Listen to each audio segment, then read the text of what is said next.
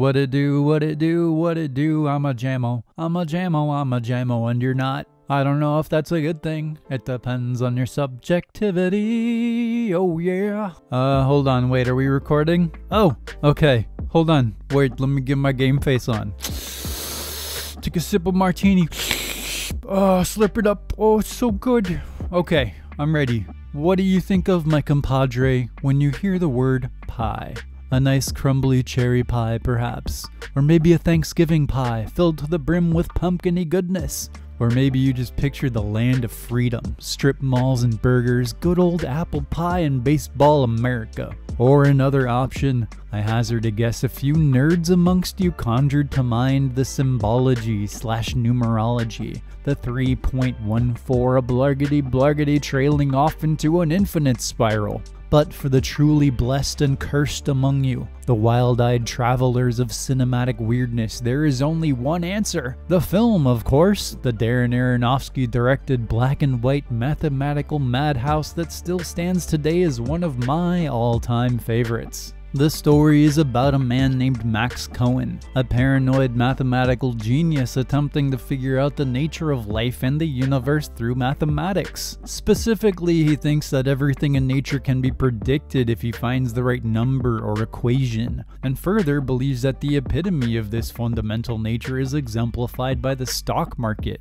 I know that sounds wild, and it is, but it makes some amount of narrative sense because the stock market is expressed numerically, if you see what I'm saying. So essentially, Max thinks if he predicts the stock market, he's found the pattern of life. I could probably explain this better if I were more versed in math and science, but alas, I am but a simple poet. Anyway, so Max is working late at night, chugging Coca-Colas and boofing caffeine suppositories when his wacky homemade computer has a conniption, spits out a string of 216 numbers, oi, and has a meltdown. Max gets pissed and throws the number away, but soon learns that a lot of people are after that number. Some Jewish mystics think it's the number of God. A corporation wants the number for monetary purposes, cause corporations gonna be corporations, right? And Max is now the centrifugal force for a psychotic narrative where his own mad delusions coincide with real danger on all sides. And that's just the surface of the film. I left out many details, just giving you the broad strokes. To me, the whole numerology element is interesting, but it's more of a framing device to explore the nature of obsession,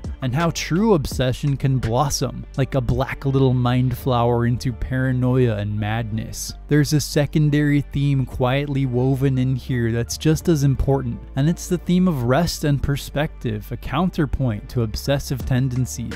Max is continually told by his old teacher to take a break. A breakdown will come, but you need to chill your balls, Maxie boy. But Max doesn't listen, and the film itself, even the filmmaking style, is consumed by his growing madness until nobody is sure what's real anymore. Now, I wanted to talk about Pi not only because it's an interesting film, but because it's a very important film for me. When I was just a zesty young bloodhound of a man, age 19 or so, wandering my hometown streets on LSD with my compatriots, we would often come back and put this movie on. I carried the DVD around with me. It was my OG weirdo freakout film. I somehow found it even before I knew about David Lynch. I have no idea how. This was back when you had to rent or buy movies, you know, so you just kind of had to find stuff. And it's been like a solid, I don't know, 12 years or so since I last seen it, so I wanted to see how it holds up. And so here we are. And the answer is yes, it holds up, with a little catch. It's still a great film, but I think the shock of it has lessened a bit thanks to my own obsession with weirdo cinema in the intervening years. I've seen everything from David Lynch, Lars von Trier, John Waters, Yorgos Lanthimos, fucking The Holy Mountain, the all-time godfather of gonzo cinema,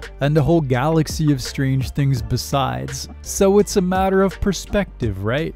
I had never seen anything like Pi when I was a teenager, and it was a stepping stone for me into the world of wacko movies, and I will forever love it for that. And the fact that I can still be drawn into the distinct feeling that the film creates, the consuming and mounting drone of paranoia and madness, is a testament to how well crafted it is. In the modern era, with the perspective of time and a fuller knowledge of the cinematic world, I'm gonna say this deserves a place on the all-time weirdo movie shelf. I think it's one of Darren Aronofsky's best films, and I can fully, without reservation, recommend it to anybody who likes freaky art house movies. And that's pie! Quick recommendation, quick video. Love it to death, man. Go ahead and gobble it up, grab a buddy and head down the rabbit hole together. It would make a great double feature with Eraserhead, and let us know how your night went if you do that. Thanks for watching. I don't know where we're going next or when. Could be tomorrow, could be a month from now. But in any case, be well out there in the insanity of this world. Don't forget to take a break and chill your balls. I recommend yoga personally, and I'll catch you later.